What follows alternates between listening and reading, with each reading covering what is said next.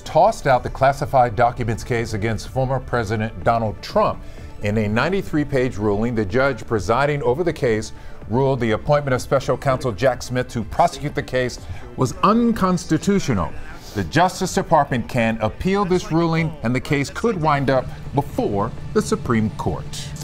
All right, taking a live look now at the Republican National Convention in Milwaukee, Wisconsin. And to start things off, former President Donald Trump has picked Ohio Senator J.D. Vance to be his vice presidential nominee. Of course, all of this coming just 2 days after the attempted assassination of Trump. The head of Homeland Security is now facing questions about how the Secret Service allowed a gunman to get within shooting distance of Trump's rally in western Pennsylvania. Masha Saeed is there with the latest on the investigation. CBS News has confirmed that on the day of the assassination attempt, the shooter purchased a box of ammunition with 50 rounds. He fired from the rooftop of a building about 400 feet from the stage. Homeland Security Secretary Alejandro Mayorkas, whose department oversees the Secret Service, fielded questions Monday about how the gunman was able to get that close before Secret Service counter-snipers shot and killed him. An independent review will be conducted to understand the facts regarding protection of the event and make findings and recommendations accordingly.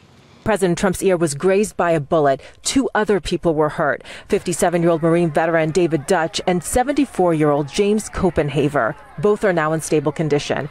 Retired Fire Chief Corey Comparatori was fatally shot.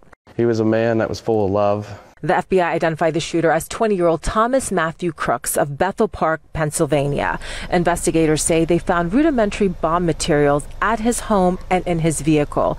Neighbors say they saw nothing out of the ordinary. We have nothing to share to make some logic out of something that's completely illogical.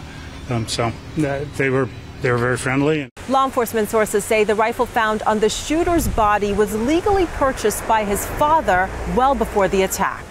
So far, investigators believe Crooks acted alone and the motive remains unknown. He was a registered Republican but did make a $15 donation to a progressive organization in 2021, according to the Federal Election Commission.